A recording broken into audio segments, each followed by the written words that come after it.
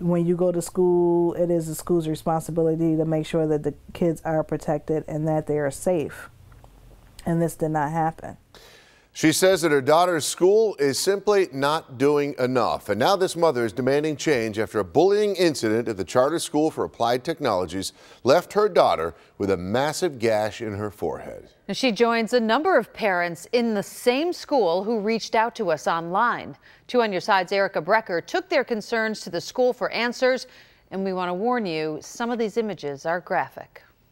There's been some bullying in the school overall, just not with my daughter, but a lot of parents are complaining of the bullying going on. Middle schooler Twana says 2 girls with a reputation for bullying followed her into the bathroom Tuesday and assaulted her. At least one picture is too graphic to show you on TV, but the assault was so bad that Twana needed stitches in her head.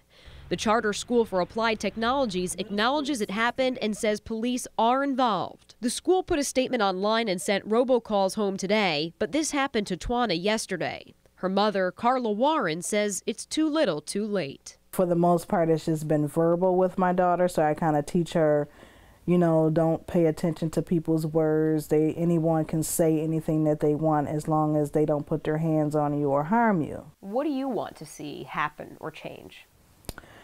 I would like to see more security, because that is part of the problem. If there had been security in place, my daughter would have never been assaulted. She would have never been left in a pool of blood in the bathroom for 10 minutes unconscious. Communication Director Lori Allen says the school takes bullying seriously and says leaders are meeting tomorrow to discuss it.